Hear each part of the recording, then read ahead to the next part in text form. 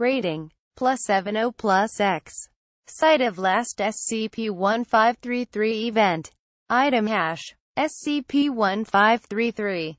Object class, Euclid. Special containment procedures. The individuals that collectively comprise SCP-1533 are to be confined to a 10 by 10 by 10 meter cell in sight. Armed guard is to be posted outside of the containment chamber at all times.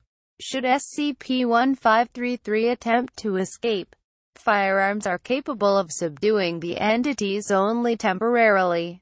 Requests of a material nature, whether it be of books, film, music, or other media, are to be strictly denied, and any personnel discovered smuggling paraphernalia into SCP-1533's cell will be removed from the holding facility and relocated per administrative orders. Under no circumstances are personnel allowed to fraternize with each other or the collective itself.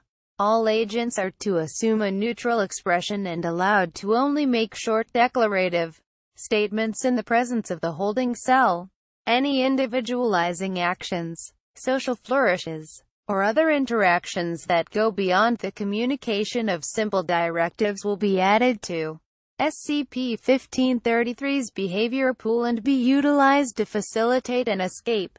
During the normally scheduled SCP-1533 event Day 12 D-Class exhibiting symptoms of autism spectrum disorders or to socialize with the collective in order to stunt SCP-1533's social growth.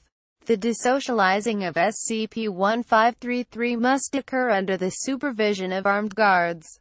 Armed personnel are tasked with closely observing for any signs of the collective attempting to socialize the D-Class for its own benefit, or any other anomalies. Operatives are prohibited from interacting with SCP-1533 in any way beyond making eye contact. Description: SCP-1533 is the designation for an aggregate intelligence of unknown nature with command over superficially human entities and their personalities.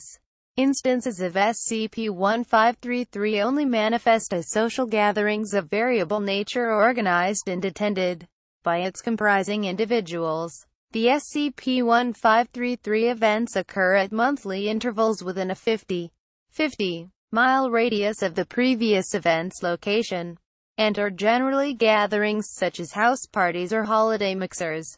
However, SCP-1533 has not been known to organize events that rely on the attendees knowing each other prior to the gathering, such as family reunions or birthday parties.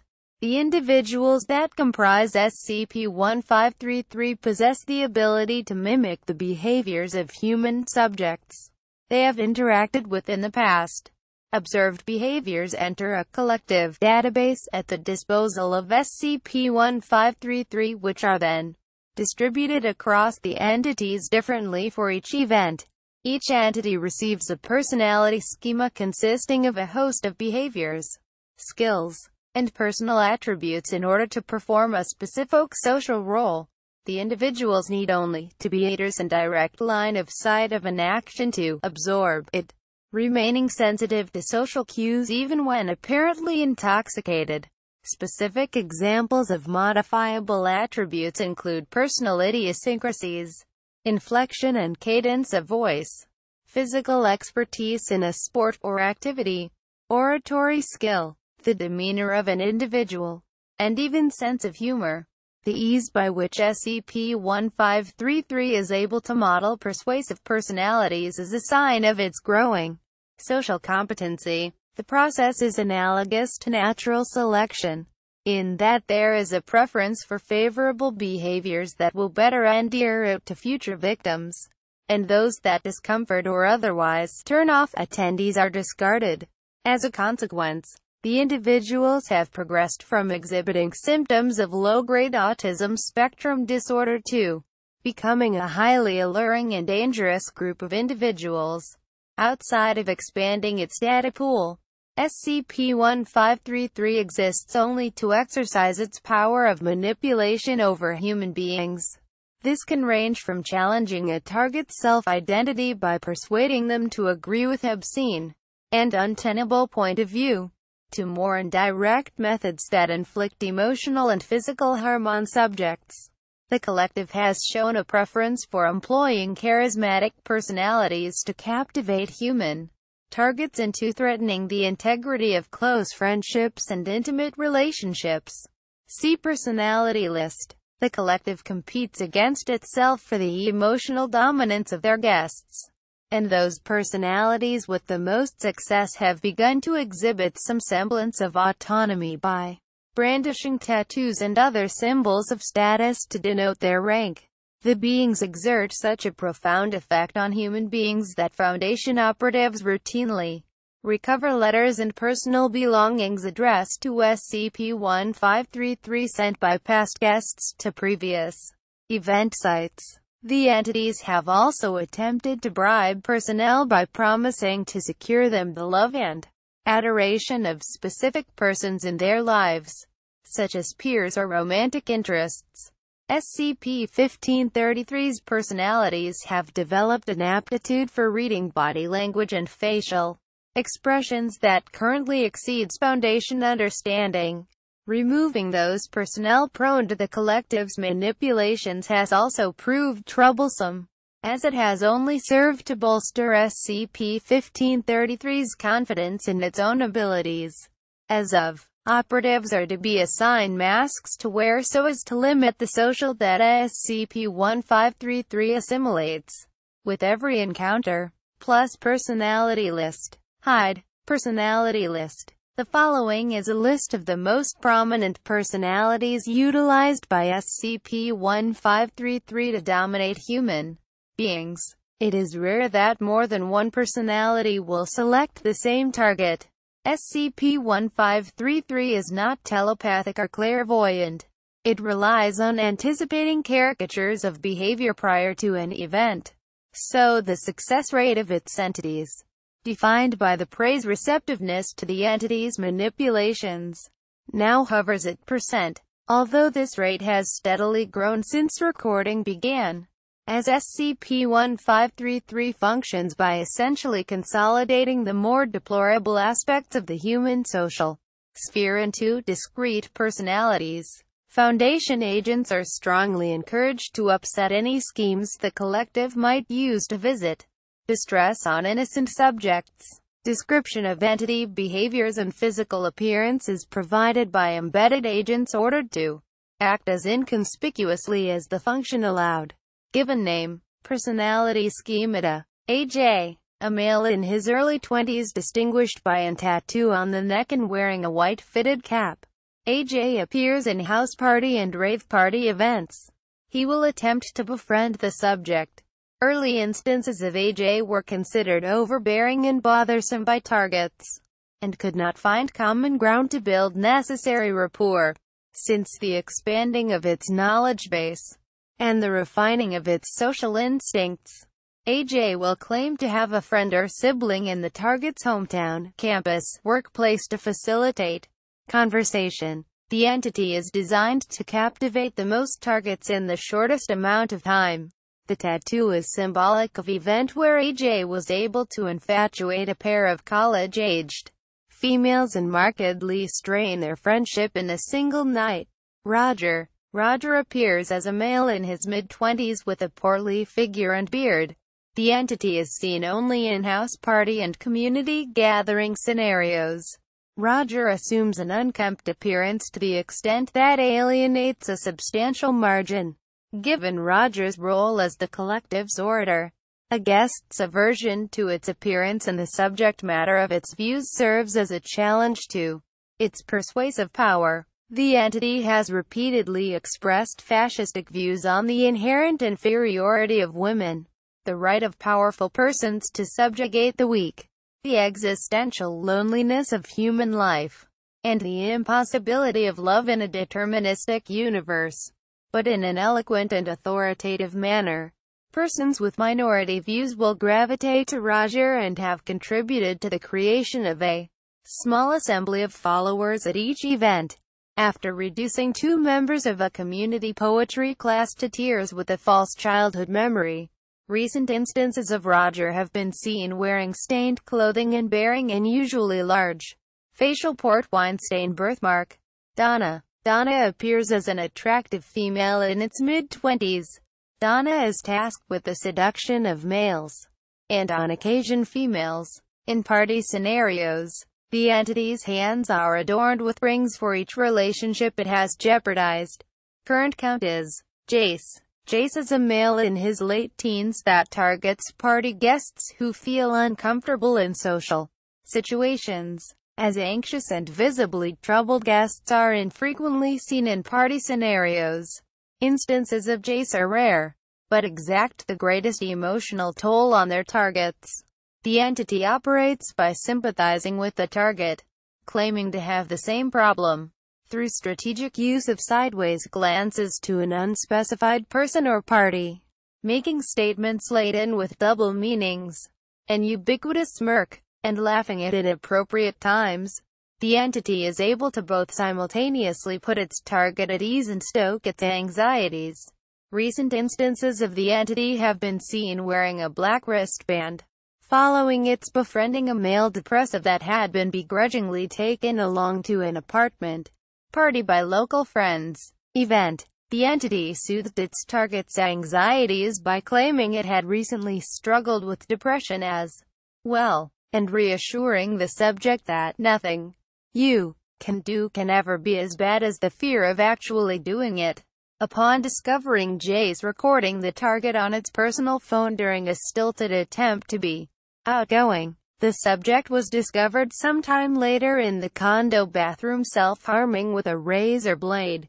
Ryan is a college-aged male that is the consolidation of past guests' humorous sensibilities into a single personality. Ryan often hovers on the periphery of friend groups and congregations in parties, classes, other events, making jokes of a lewd and obscene nature. Honing its comedic timing and delivery has garnered the entity minor notoriety in areas local to the event and on the internet. The foundation has intercepted YouTube videos depicting Ryan performing jokes and skits. Parody site Where is Ryan San Diego, started by Brooklyn native following a book club event hijacked by the entity. Event to perform an impromptu routine was promptly shut down after the webmaster declared his intent to track down the entity and introduce him to New York comedy scene. Sean is a belligerent, physically aggressive male of university age that manifests in house party and rave scenarios. As physical altercations at SCP-1533 events are exceedingly rare, the behavioral data relegated to this entity has been slow to come. The entity has provoked 3 separate confrontations, the latter of which resulted in a single guest concussed on the floor and the contacting of authorities. The entity was initially observed to only engage with victims erratically, eschewing any particular style or technique. Recent instances of this individual will question physically imposing and inebriated guests if they are in fact involved in any martial art or defensive discipline, and ask them to demonstrate techniques. Foundation agents are strongly advised to prevent the Sean individual from conferring with skilled combatants. Tiffany, a distressed female in her late teens appearing in house party scenarios.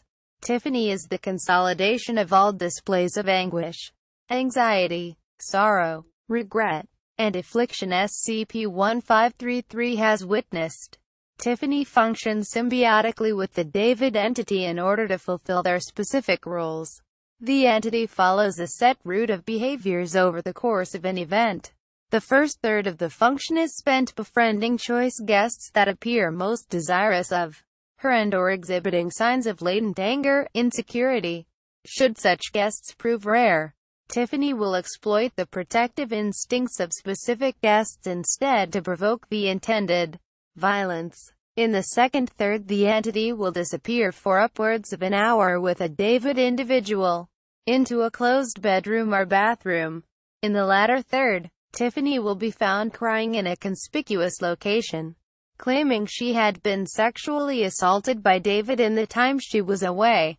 Reactions from concerned guests have ranged from contacting the authorities to inflicting severe bodily harm on David. David is a specific entity modeled after a pain fetishist discovered by SCP-1533 in a rave party scenario. David derives pleasure from the pain inflicted on it in its dual role with Tiffany.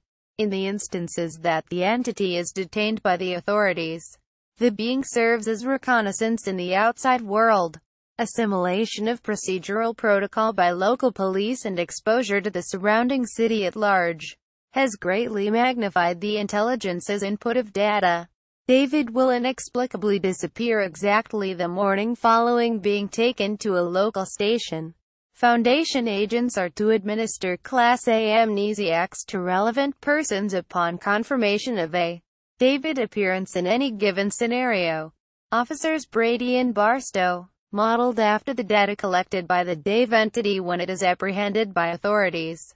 Officers Brady and Barstow have made a single appearance to date during event, a house party scenario, claiming to have been called to the scene due to noise complaints. The individuals were able to deceive the assembly into believing they were real officers through diction and confidence in procedure.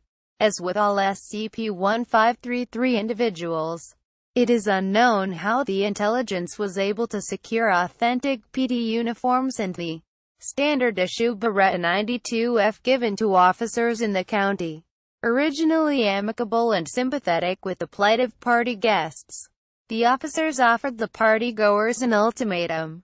Should they keep the noise level down and be allowed to remain on the premises, the party may continue. Though an unusual request, guests were receptive and the scenario continued as planned. It is speculated by the Foundation the officers harbor the intelligence's sadistic impulse, as what followed could not have possibly been modeled after any previous social interactions. By EMT, officers Brady and Barstow barred access to the master bedroom after handcuffing 10 guests to the head of the bed and forced them to play a variation of a Russian roulette with a nearly fully loaded 357 S&W Magnum revolver. Guests were forced to record the scene on the personal phone and send the recordings to family and friends of victims. Agent was able to successfully gain access to the master bedroom and authorized to use deadly force. Officers Brady and Barstow were killed in the ensuing firefight, severing the master link between them and subordinate entities, rendering them comatose. Amnesiacs were administered to victims and recordings were intercepted in time. The collective of SCP-1533 were contained and transported to nearest facility for detainment. Entities regained consciousness in a week's time. Plus Addendum 1533-201. Close Addendum. Addendum 1533-201. SCP-1533 now foregoes all pretense of friendliness when consorting with human beings, as D-Class are informed of entities' deceitful capacity. Recent attempts to foment unrest in the containment site through D-Class subjects have been met with failure. As of 12/12, subjects have been assaulted by the entities for attempting to exit the containment chamber early. The knowledge of its game being found out, and the challenge of ingratiating itself yet again to subjects it has harmed, has taught SCP-1533 how to feign remorse and compassion with a formidable persuasion. As of, all offers have been rebuffed and communication has been disallowed between personnel and the collective. SCP-1533 has since attempted the smuggling of various media to its containment cell through Foundation operatives. It is believed the phenomenon can absorb behavior through other forms of exposure, since it has frequently requested the perusal of literature and the viewing of films as a suggested recreational activity to pass the time. Recent containment breaches have involved the transcribing of a manifesto by the Directing Intelligence through its monthly allotted D-Class. Personnel are to refuse the supplying of pen and paper to SCP-1533's containment cell. Foundation researchers have also suggested the constant playback of selected scenes from the 1976 film Taxi Driver, depicting the life of a socially stunted cab driver struggling to relate with fellow human beings, as a means by which to retard the intelligence's behavioral growth. Confirmation pending Pro 5 review.